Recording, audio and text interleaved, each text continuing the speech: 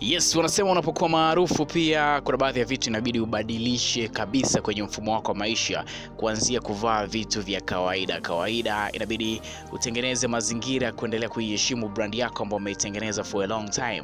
Kama ambavyo tuliona kwa Davido, msanii wa muziki kutoka nchini Nigeria, ambaye aliamua kwenda kufanya shopping ya cheni na kununua cheni yenye gharama ya shilingi milioni 275, na raia wengi sana kuzungumza baada ya kuona Davido amefanya kitendo kama hicho. Wengine wakiwa wanampondea kwamba Davido ambacho amefanya ni kitu cha gharama sana na kufuru na vitu vingine kama hivyo, lakini wengine wakawa wanasema kwamba ni kwa sababu Davido ni msanii mkubwa na anatengeneza pesa nyingi sana, kwa hiyo hakuna namna zaidi ya kuendelea kujibrand kwa kununua vitu vya gharama kubwa sana, kwa sababu pia jina lake ni kubwa mno. Sasa moja ya vitu ambavyo nakujuza ni kwamba Platnumz kwa sasa yuko nchini Marekani, ambapo anaendelea na mwendelezo wa tour zake ambazo anazifanya kwenye mwezi huu hapa Septemba 2019. Sasa kwenye moja ya clip ambayo ameshare kwenye kurasa yake ya Instagram, ameshare akiwa amepita kwenye moja ya duka ambalo linauza vitu vya thamani. Nazungumzia saa, cheni, lakini pia bracelet, pete na mazaga mengine ambayo yanafanana kinamna hiyo. Na baada ya kushare clip hiyo ya video, amesindikiza na caption ambayo inaonyesha kwamba amenunua vitu kwenye duka hilo, na kwa jinsi ambavyo ameandika, it seems like amenunua vyeni vya gharama ndefu sana ambayo ameiacha hapo ndani. Na baadhi ya watu pia wakajaribu kuhusanisha kwamba Diamond inawezekana anajaribu kuonyesha hivyo kwa sababu Davido pia amefanya hivyo, so anajaribu kumuonyesha Davido kwamba yeye pia ni msanii mkubwa na ni msanii wa gharama pia, na anaheshimu sana brand yake, na maana bado anaendelea kununua vitu vya thamani sana. Kwenye clip hiyo ya video, Diamond amesindikiza na caption ambayo inasema for the best culture pieces in New York.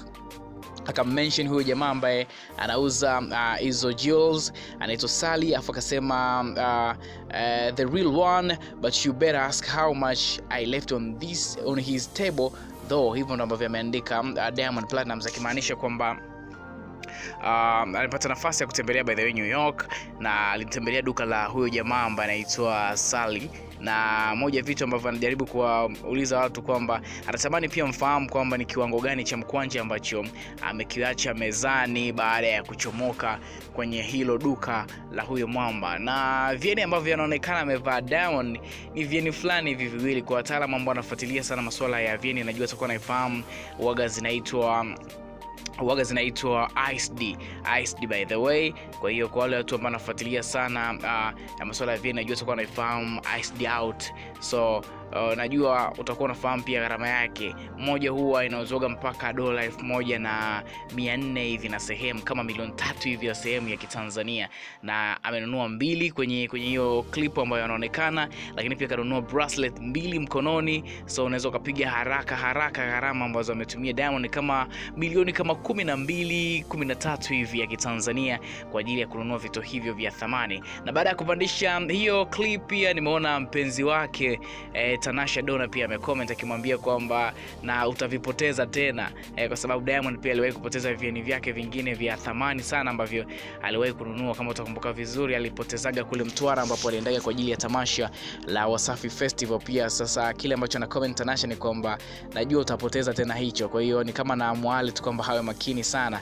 Nimeona pia watu kibao wamejaribu kucomment pia baada ya kuona hicho ambacho Diamond ameposti, na kusema Diamond kweli huyu jamani msanii mkubwa sana, na mafanikio yake hayajifichi kutokana na hali na vitu ambavyo amekuwa akivivaa pia. Jaribu kuona clip kidogo ya kile ambacho amekishia Diamond ili uweze kudropisha comment yako hapo chini sehemu ya comment. Unafikiri msanii kuvaa vitu vya thamani inawezekana ikawa ni moja ya vitu ambavyo vinaendelea kukuza brand yake ambayo yuko nayo, au ni kutumia tu pesa vibaya? Tudropishie comment yako hapo chini sehemu ya comment, then tutaona. Lakini pia kwa wewe ambao bado hujasubscribe, bonyeza neno subscribe ili upate taarifa wa kwanza kabisa. Asante.